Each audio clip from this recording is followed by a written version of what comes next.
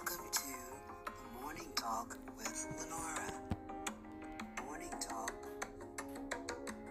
Morning Talk with Lenora. Hi, good morning. Welcome to the Morning Talk with Lenora. My head's cut off. Okay, that's better, right? Good morning. Welcome to the Morning Talk with Lenora. I feel better, y'all. I stayed in bed all weekend.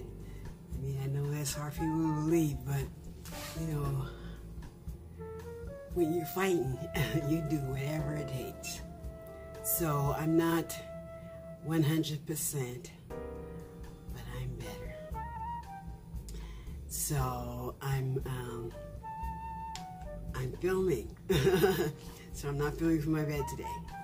Well, while I was in bed, y'all, I pulled out my audiobook because, you know, I find it very hard just to lay around do nothing.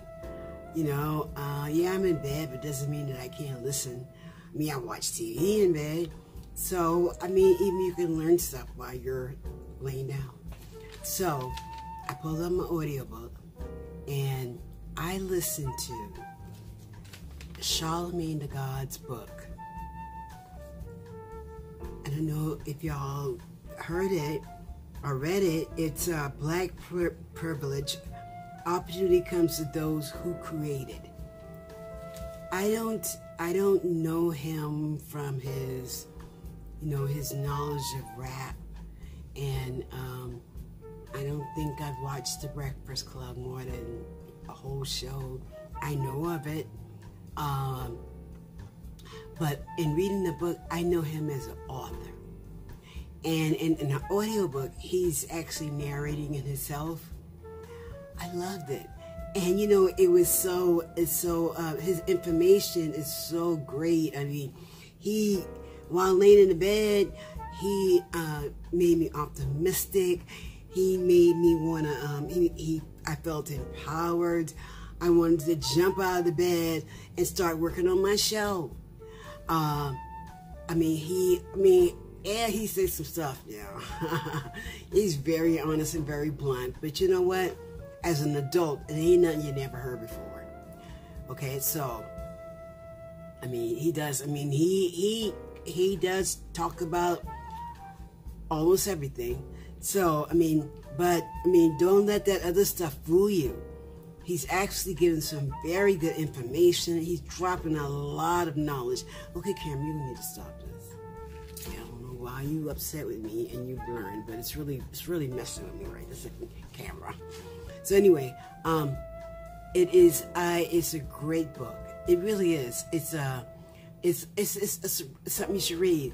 And then in reading his book, I found out that he and our mom had the same name. Julianne. That's my mother's name too. And the other thing that was so surprising to him, he and I have the same birth date. Our birthday is this month. So this is my birthday month, June 29th, and that's Charlemagne's birthday too. I thought that was really cool. Number 3, he is from South Carolina, and so am I. He is from Moncks Corner. I am from West City, Ashley. But I used to work in Moncks Corner when I was a nurse. I worked there was a nursing home there, and I worked there for a while. But you know, and then I lived in Goose Creek when I worked at the nursing home, so which is right outside of Moncks Corner. So I've never personally met him. I know of him, but I was very impressed with this book, and I was very impressed with you know, him sharing his rise to fame and knowing that he is a homeboy, which was even better. So I'm recommending that you all read his book. I mean, especially if you're like, I mean, laying in bed not feeling well. It helped. It didn't help medically, but it helped mentally, and it helped kind of define some of the things that I think about and why I do this and what my expectations are of it. So I'm going to come back to you later with some more information. So I'll see you in a minute. Hi, I'm back. Okay, camera's back with me. This June is Myasthenia Awareness Month. I have on my Myasthenia t-shirt. I actually made this for my support group, my South Carolina Myasthenia Gravis support group. And, you know, I do t-shirts, those designs. So I did this, and I have it on today because Myasthenia Month. And I also, I wanted to share, while I was sick, I was taking antibiotics. Now, for those of us who have myasthenia or know people who have myasthenia or have studied myasthenia, you know that we really have a problem with a list of medications. Antibiotics is one of them, anesthesia, you know, the wrong medicine in our eyes. You know, there's certain antibiotic groups that are really, we're really to be cautious in using because they impair our neuromuscular junction and thereby increasing our respiratory. And I was on like one version of it.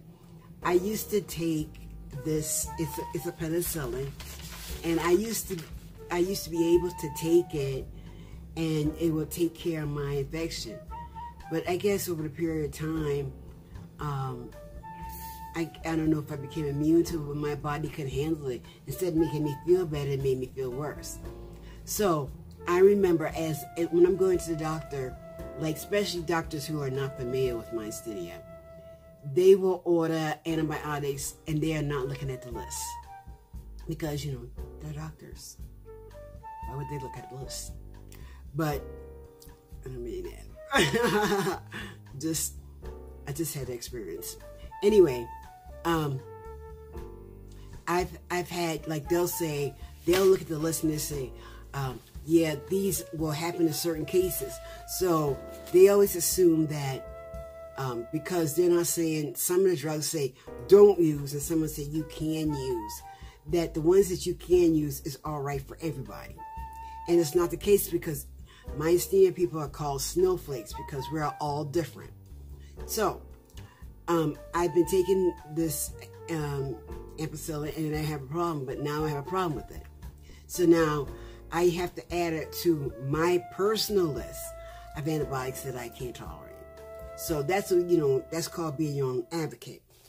Well, some of the other antibiotics are aminoglycosides, and they are like tobramycin and gentamicin. Fluoroquinolones, which are ciprofloxacin and norfloxacin. Penicillins, they're considered safe. That's why my doctor ordered them. Though, through antidotes, ampicillin causes respiratory depression. Like I said, I used to take it. I took a derivative of it. But this weekend, I didn't take it yesterday. And I feel good. So I realized that I can no longer tolerate it because I pay attention to my body. Now I will be in contact with my doctor. So I'm not an expert on this. I'm not giving her any advice. Talk to your doctor. But I will be discussing my effects of taking the medicine. I was halfway in it, and it had me nailed to the bed. So when that happens to me, where, you know, I'm already fighting for energy as it is, if I'm taking something that's robbing what I have, you gotta go. And there are microglycosides, which are AZT, quinolones, and ritonavir, which I've never heard of. Those are a few of the drugs that really cause the impaired neuromuscular junction transmission and may increase weakness. So that's my information for Myasthenia Awareness Month. I will be back with some more information. There's also another appreciation for this month, and I'll be back to tell you all about it. Hey everybody, I'm back. As I said, June is also, I didn't tell you, right?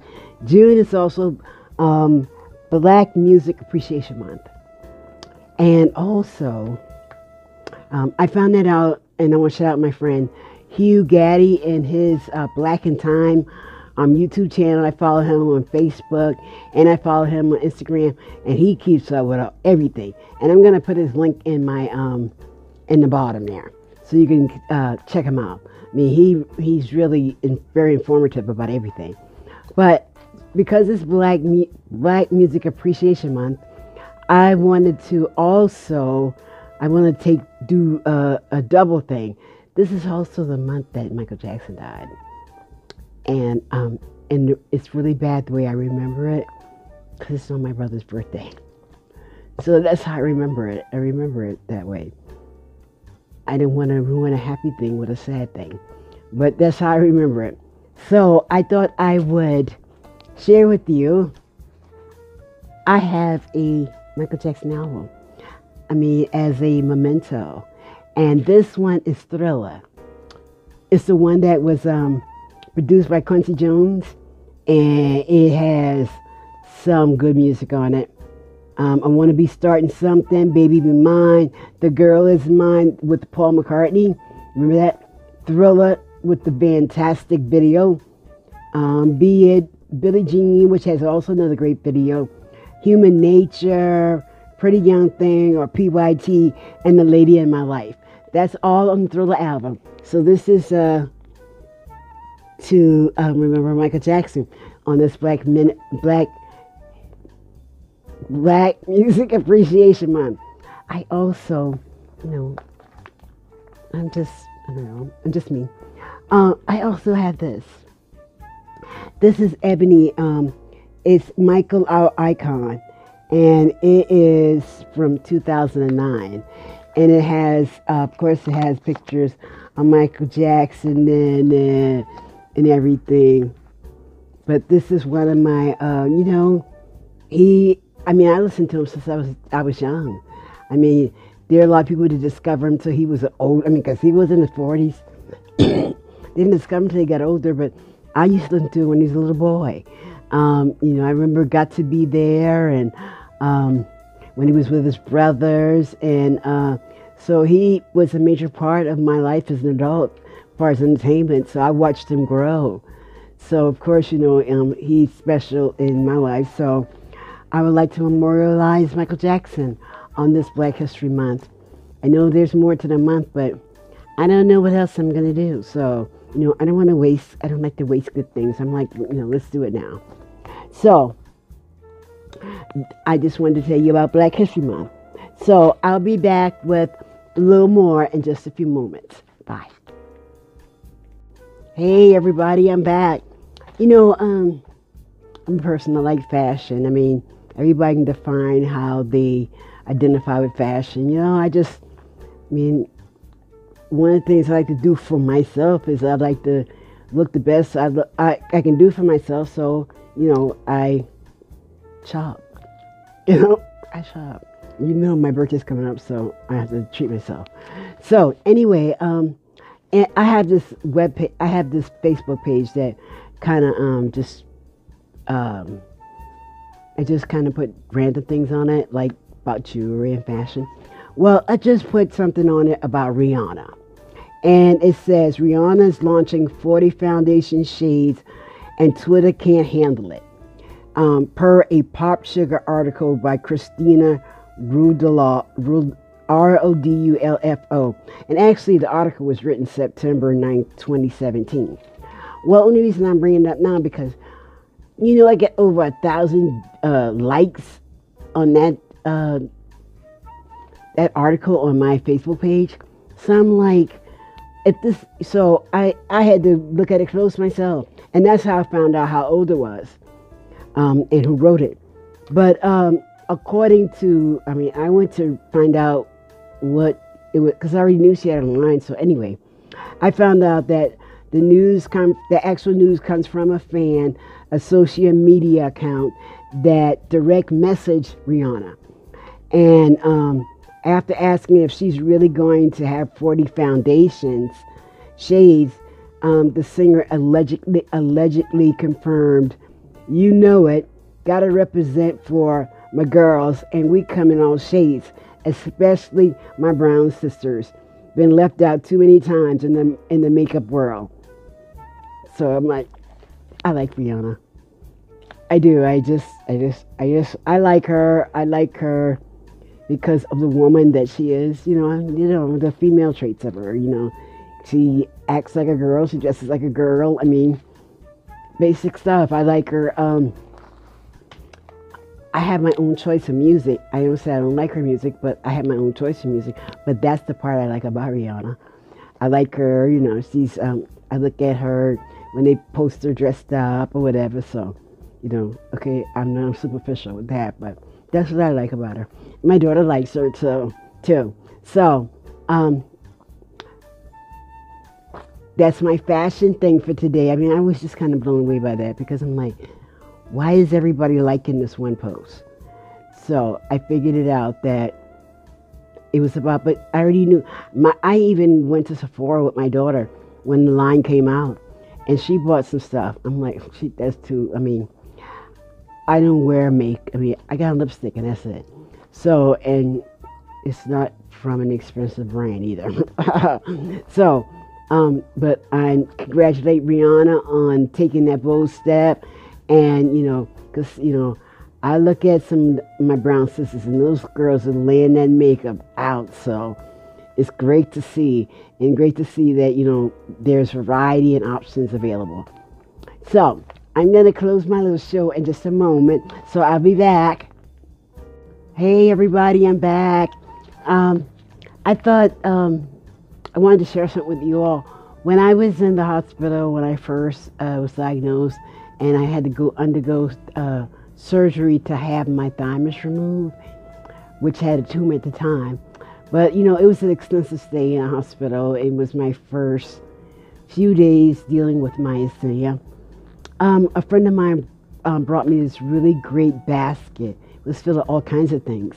I guess she really thought it through. But one of the things was this book. And the name of the book is Hope for Every Moment. And it has 365 inspirational thoughts of every day for the year by T.D. Jakes. Well, I put dates on the days in the book when I got it, because I would use that particular page to kind of help me through the day. Well, going back to it, I wrote, in the book it says day 55, but in my life it was June 4th. It was day 54, it was June 4th. And today is June 4th. And the inspirational quote on this day was, as one whom his mother comforted, let's do it in our English, so will I comfort you, and you shall be comforted in Jerusalem. So to me, that means that God will always be here with us. And he will always be with you even when you're dealing with trials and tribulations. And for me, after going through so much trauma in relation to my health and other things, and knowing that I still came through them, I know that to be true. I know that he comforts you and he's with you. So I want to end my show with reminding you that God is with you. And even though when it's very dark and dreary, you have to always, with every situation, try to find the best thing out of that situation. Because, you have to find some hope to get you through it, and some faith. So I'm wishing you hope, I'm wishing you faith, and I'm wishing you a good morning.